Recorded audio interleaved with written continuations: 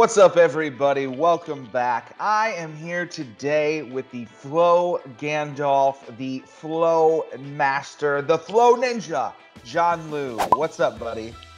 Hello, good morning. John Liu says Nice to see good you. morning. And he means it. It's 3:30 in the morning for him right now. I put something on his calendar, and like a crazy man, he didn't alert me that it was too early. He just accepted. And so here we are. He saw my video last week where I did multi-layer approvals with you guys, and this week he said to me, John, I want to show you another way. And he's so kind. He wouldn't say a better way, so I'm going to say it for him. He's going to show us a better way to deal with our comments inside of our approvals rather than the very, very simple way that I showed you last week. So without further ado, John, take a second, introduce yourself, let people know where they can follow you, and then go ahead and take it away. The floor will be yours, sir. Okay, hello.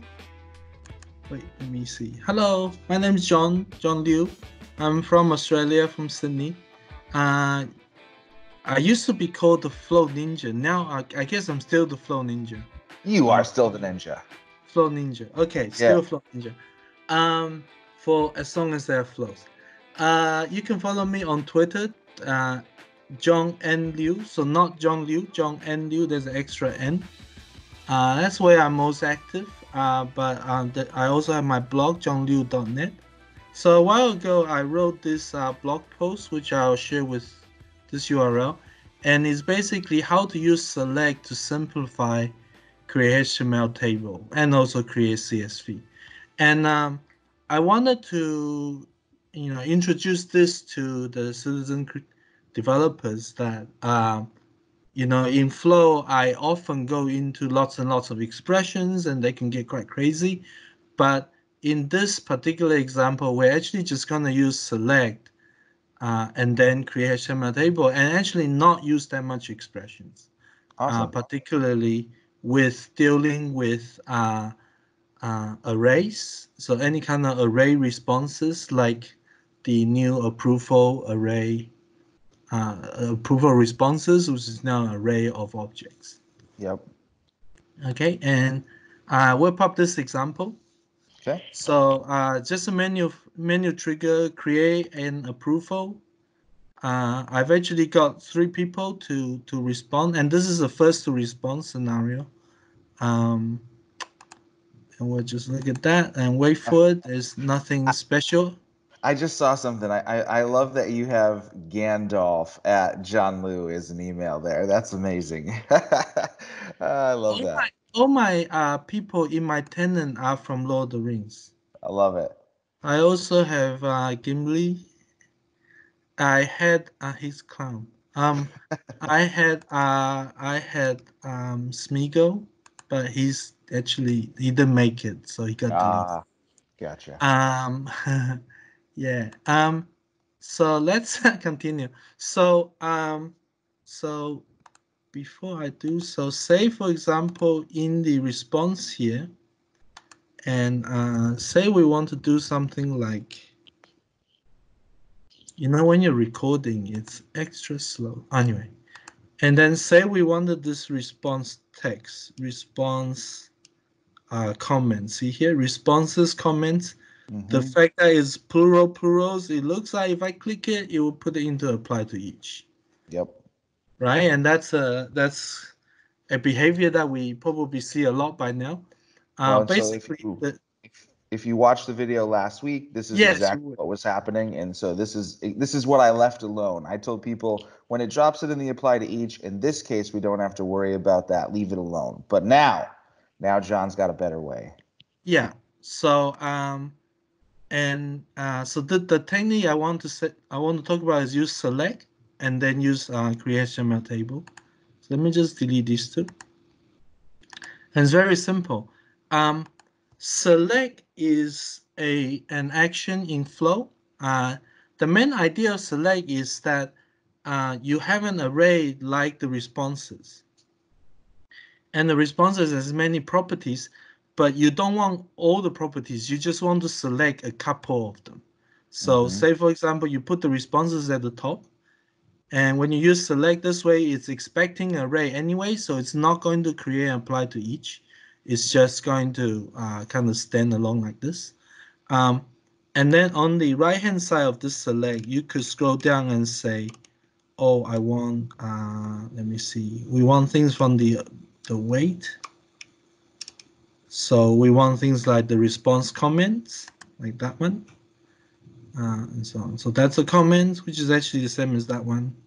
I'll just delete that. It's the same as that.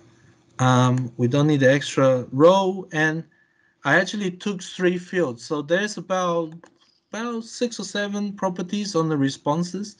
I took 3. I want the approver, so I want the approver name. There is also an approver email.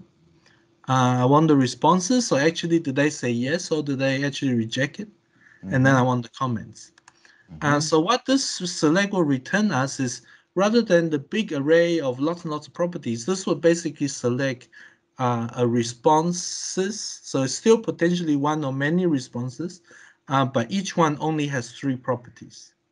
Okay. So it's creating its own little left and right columns. Yeah, and also because you get to pick what's on the left hand side, you actually can use this as a way to define the name of your property. So it doesn't really have to say, comments, like a lowercase comments or approver response was the old name. I basically change it to response. Nice. And then to follow on from the select, you could just say use the create HTML table, which is similar to select in many cases. In many respects, it accepts an array as a input.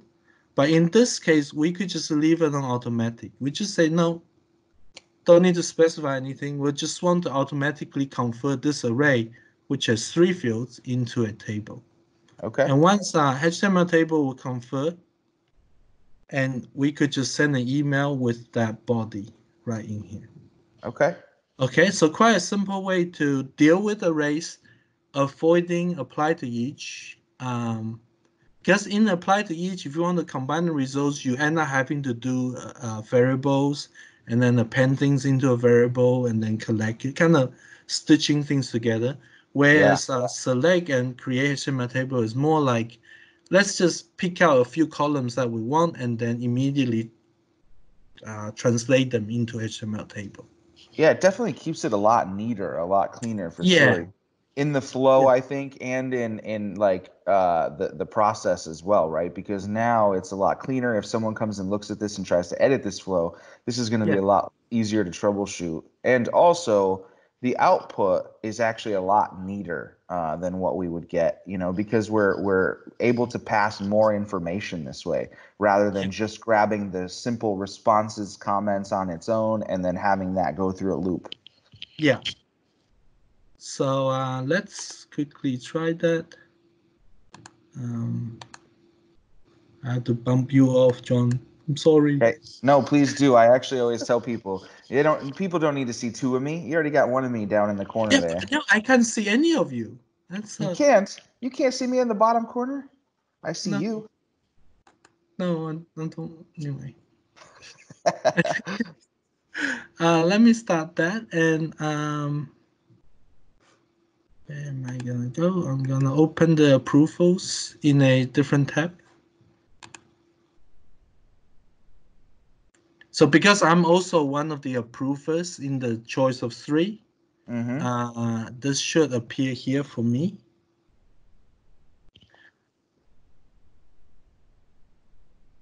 First respond, 20 seconds ago. That's the one. There it is. I will approve, and then I'll give a comment as well. So anything, says at 4 a.m. is yes. I'm just gonna approve yes to that. Okay. And quickly tap back here while it's, so you'll see that one's finished. This approval was a first response, so it will collapse. It will not wait for all 3 person. Yep. And if you look at select, and yeah, you can see. So this is the original array, and it's got lots of properties. In fact, it's got a responder, which is a nested person inside. But the result is just the 3 properties that we pick out with the name that we wanted. I love that. That's our new name. That's not what it was. This is just, yeah, that's the key and the value, right? So we get to pick that. And CreateML, because it uses this result, it actually see, it just automatically creates this. That's awesome. I love it. Right? So very little, like we don't even write HTML here. It just kind of, because we're leaving it on default, so it just converts that to this. And that will go nicely into your email. It's a HTML email. It goes in there. And if I pull out an email. So suddenly, John, I feel a little bit bad teaching people another way to do this. This is such a clean, efficient, better way to do it. Well, you may want to, calculate or do something with these. So then in apply to each, that may still make sense. Like I think this is a quick way of doing it, and I think the main benefit is like you may not be familiar with select. Select is a pretty fun action to use, and this is a pretty good example to say, oh, why do we need to use select? Well, you have complex arrays.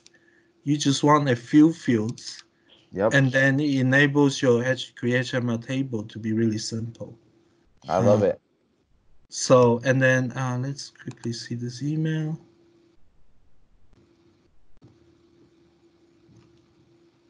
At 3 a.m., my Office 365 is also slow. So yeah, the HTML is just very look simple. at that. Nice. Yeah. Very nice. I actually think, see here it says columns automatic. No, I don't want to do custom. No. Yeah. But you could, if you just want the comments, you could just delete these 2. Yep. No, totally. Right? So if you delete this, you would just get a table of just the comments. No, and I think this is great. It displays like the flexibility. The more information you want, the more information you can add. And so I think this is actually a good step up. I think it's a good addition, a good next level to show people kind of how to take and refine their flows. That's a good way to put it, right? Yeah. All right. Awesome. Well, there is actually just one more, the response date. That's the one I was thinking. And so if you're in a everyone must respond scenario, then you actually might want to know, okay, who responded in what order? And John responded on Monday and Gandel was Wednesday. Yep. And there's also completion date as well, if you want to measure between like how long it took for the flow to start and finish, I believe as well. I think I saw completion date in there yesterday. Yeah. There it is. That's the final one. Yeah. Yep. Awesome. That's select and CreateML table. I love it. John, thanks so much, man, for waking up at 3 a.m. to come and join us and do this video. This has been fantastic. I know this will add a lot of value for a lot of people. This is going to refine my approval flow for sure. So thanks a lot, man. Cool. All right. Well, hey. What'd you say? Play with select. Oh, we should do another one next time. We'll do filter array. Perfect. That's also another fun one. Perfect. You heard John. Go play with select. Click like. Click subscribe. Go down in the description. Follow his blog. Follow his Twitter. He is the wizard. He's always coming up with great stuff like this. So that's it from us for today. You guys know what to do. Much love. We'll see you in the next one. Bye.